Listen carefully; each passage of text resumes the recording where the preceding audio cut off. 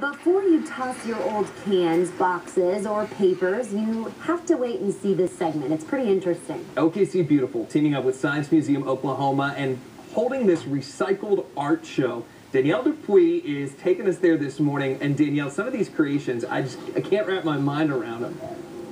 Oh, well, good morning, guys. This is so neat. I love this idea. We are using all recycled items to make some really neat art. And joining us this morning is Andrea. She's one of the artists who's going to be showing off her work starting next week. We are looking at some of your beautiful pieces of artwork here. Tell us a little bit about it. Well, these pieces are made of recycled pallet banding. I've woven them using a staple gun and some wood framing and just kind of hand woven them.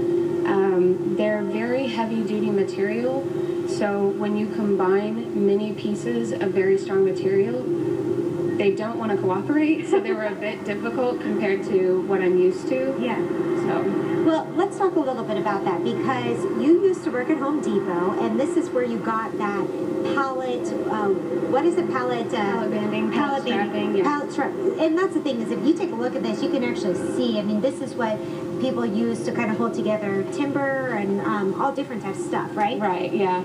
And you actually went into dumpsters to pick this stuff out, right? Right. They would have trash in dumpsters, and I would see the pallet banding, and I thought, well, I can do something with that. And so I would save it, and they would kind of make fun of me because they saw me dumpster diving, but I knew that eventually I would get around to making something with it. Well, where'd you get the inspiration to make this?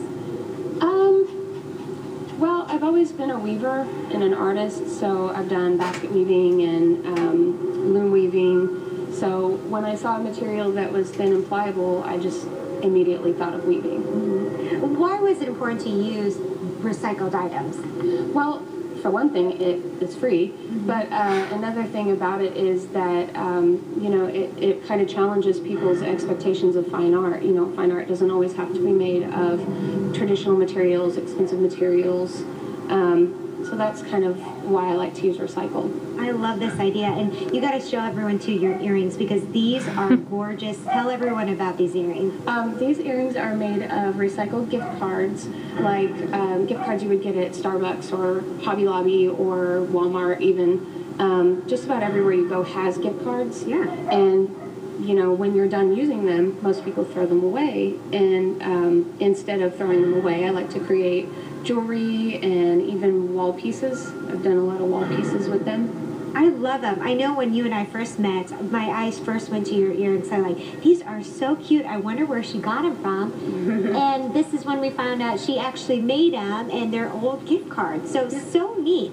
I know your work's going to be on display starting next Thursday. The opening, it's for free. It's next Thursday right here at Science Museum Oklahoma. Bring the kids out here. There's going to be a lot of student groups as well as adult artists who are going to be showing their artwork. And I know we were kind of hiding this beautiful piece back here, but you also have to mention really quickly, tell us a little bit about some of the colors, because we see a lot of the black colors, but also you have beautiful colors in this piece. Well, actually most of the palette banding that I came across was either black, white, or green, and a lot of it's green. But there were a few shipments of tile that came in where, you know, there was a pink, a lot of them had pink strapping, or I think this yellow strapping was from boxes of paper.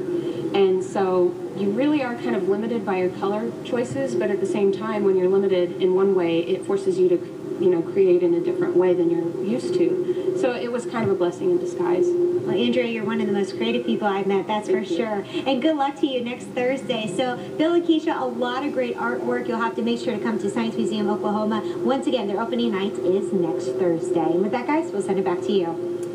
Right. Thank you so much, Danielle. Well, it is 9:49 on the clock, and we've got